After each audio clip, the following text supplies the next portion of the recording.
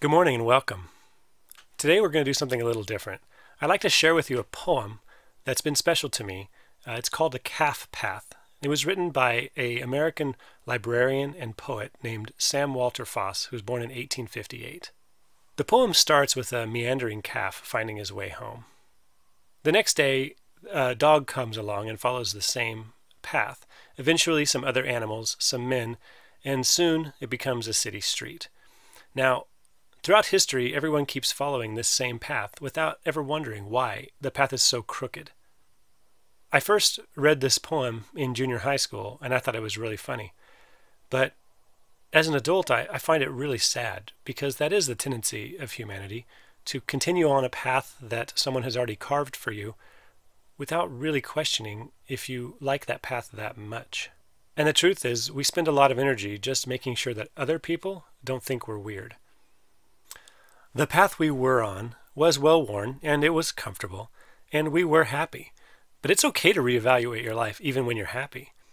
We've been encouraged to take a step back, to kind of study the life that we were living, to decide if the path that we were on was the path we wanted to be on, and to ask the question of why were we even taking that path.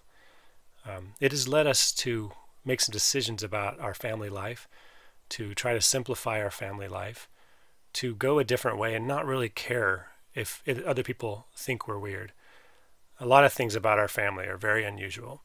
The way that we dress and the way that we school and the way that we worship have all changed. They've changed a lot, and it's okay. I hope this poem encourages you to take a look at the path you're on and decide if you're there because you want to be or just because you're already there. So without further delay, I present The Calf Path by Sam Walter Foss.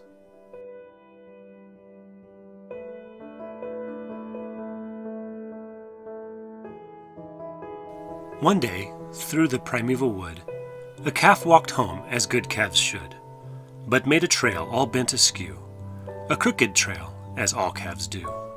Since then, 200 years have fled, and I infer the calf is dead. But still he left behind his trail, and thereby hangs my moral tale. The trail was taken up next day by a lone dog that passed that way, and then a wise bellwether sheep pursued the trail o'er vale and steep, and drew the flock behind him too, as good bellwethers always do. And from that day, o'er hill and glade, through those old woods a path was made, and many men wound in and out, and dodged and turned and bent about, and uttered words of righteous wrath, because 'twas such a crooked path. But still they followed, do not laugh, the first migrations of that calf, and through this winding woodway stalked, because he wobbled when he walked. This forest path became a lane that bent and turned again. This crooked lane became a road where many a poor horse with his load toiled on beneath the burning sun and traveled some 3 miles in one. And thus, a century and a half, they trod the footsteps of that calf. The years passed on in swiftness fleet.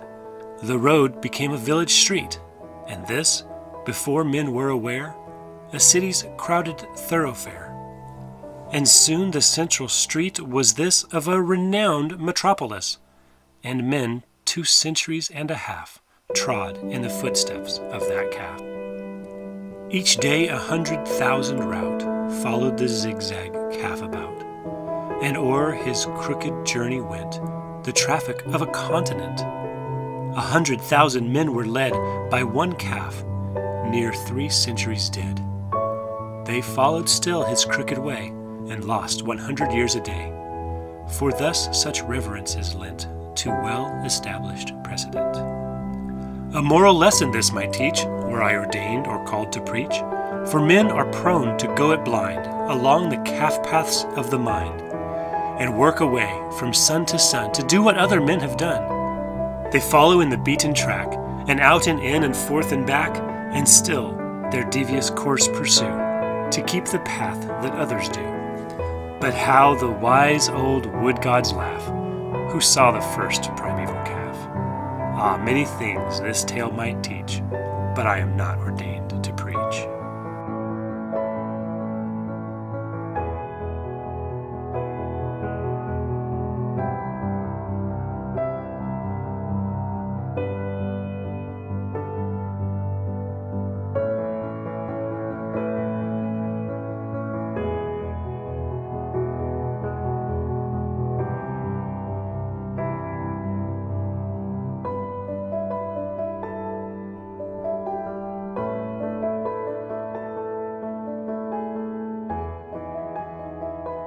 Plinky plinky music, fade to black, introspective moment.